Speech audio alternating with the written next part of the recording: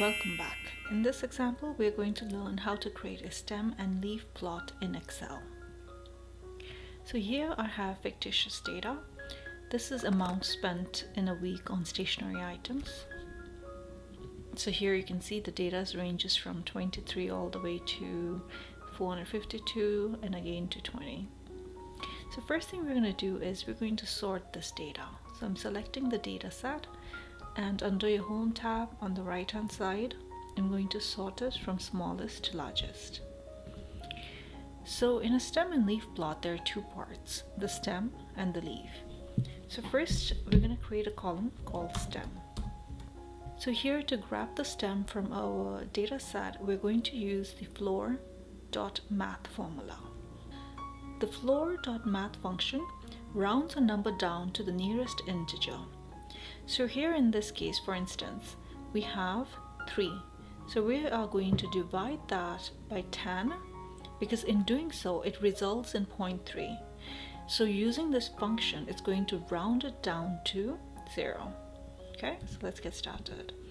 So here I'm opening up the floor.math function and I'm selecting my first data value divided by 10. So here you can see that it has rounded it down to 0. And let's do autofill and fill the rest of the column. So here, for example, when we had a value of 452, by dividing it by 10, the result would have been 45.2. So what it did is it rounded it down to 45. So the next column is our leaf column. Now in order to grab our leaf for the stem and leaf plot, we are going to make use of the right function. So I opened up the right function, I'm selecting my first value. Here I'm going to specify that I want one value from the right. I'm going to autofill the rest of the columns. Now if I had selected here, instead of 1, if I had put in 2, let's see what happens. So here, using this right function, it has grabbed the last 2 digits from our value. So let me change it back to 1.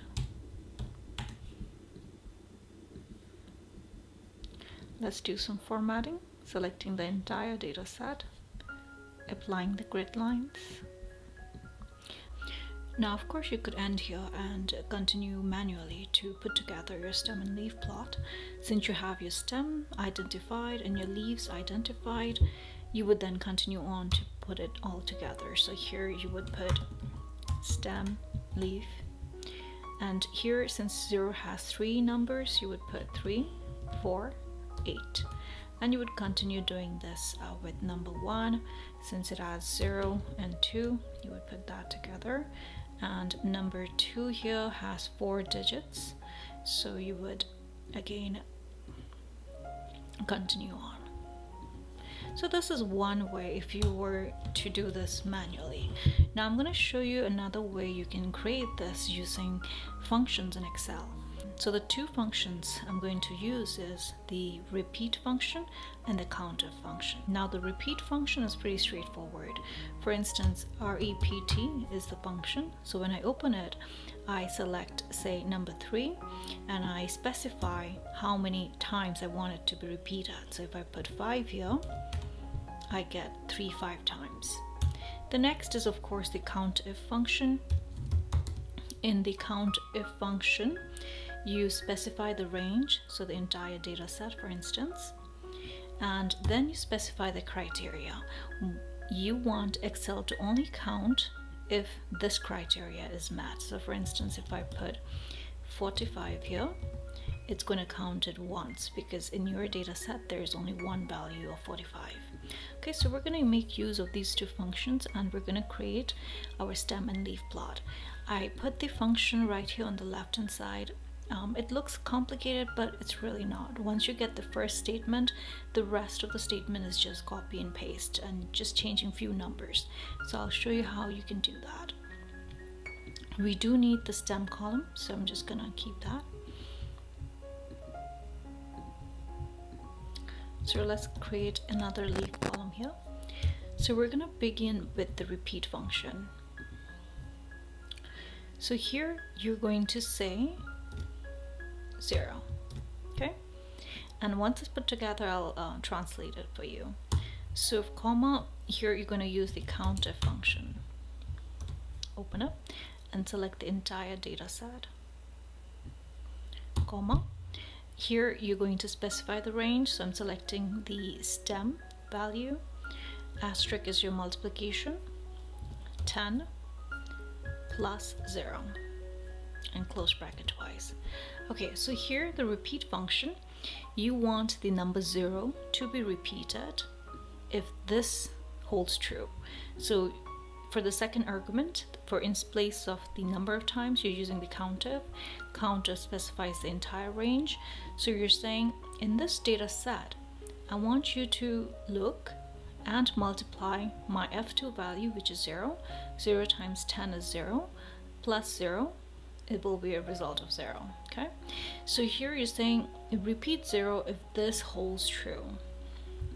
Now, once you have created this statement, you're just going to copy it, use the AND symbol, paste, and the values you need to change is the 0. In place of that, you have to put 1, and here you have to put 1. Okay, so here you're saying repeat the digit 1 if this holds true. So counting in your data set and then looking for this number. So 0 times 10 plus 1. So looking for number 1, okay? And you're going to continue doing this. So I'm going to replace that with 2, and here you're going to put 2 and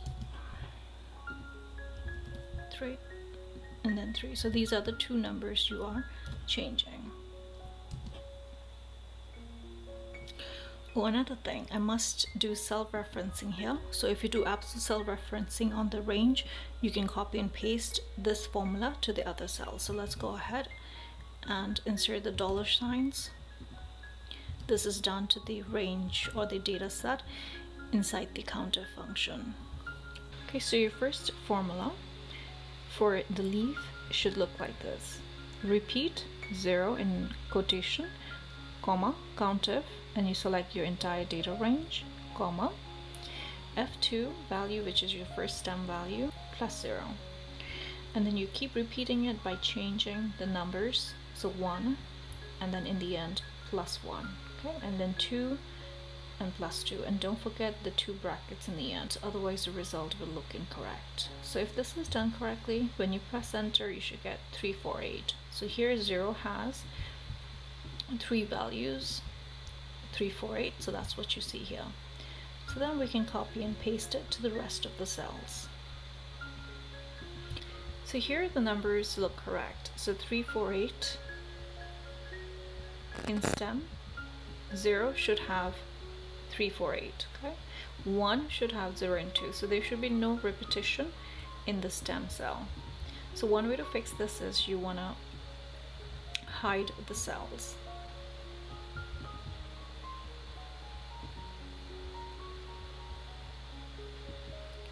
So again, I'm gonna hide these two, because in the 20s you should have only 1. So again, your stem should not have repeating numbers. So this 34 is being repeated, so I'm gonna hide that. So now this looks correct. So we can hide this column as well. So your stem and leaf plot is what you see in columns F and H. So this is how easily you can create a stem and leaf plot in Excel. So in this video we went over 2 methods to create the stem and leaf plot in Excel.